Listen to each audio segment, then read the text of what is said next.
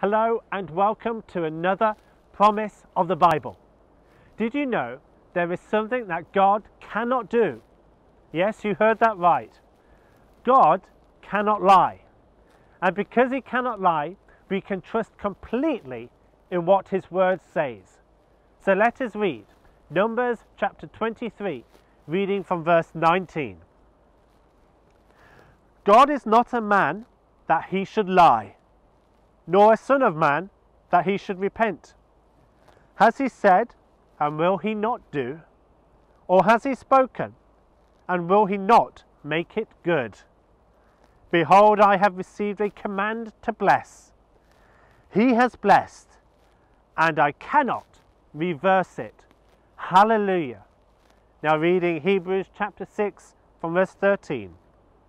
For when God made a promise to Abraham, because he could not swear by no one greater, he swore by himself, saying, Surely blessing I will bless you, and multiplying I will multiply you. And so after he had patiently endured, he obtained the promise. For men indeed swear by the greater, and an oath for confirmation is for them an end of all dispute.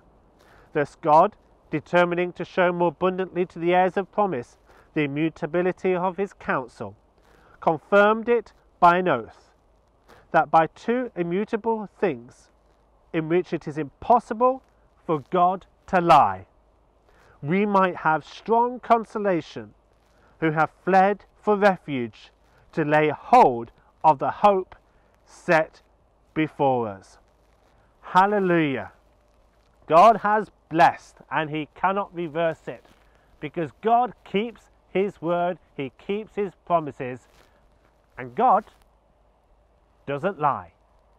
So let's continue to trust him and to accept that his word is true and he is faithful to keep his word to us today.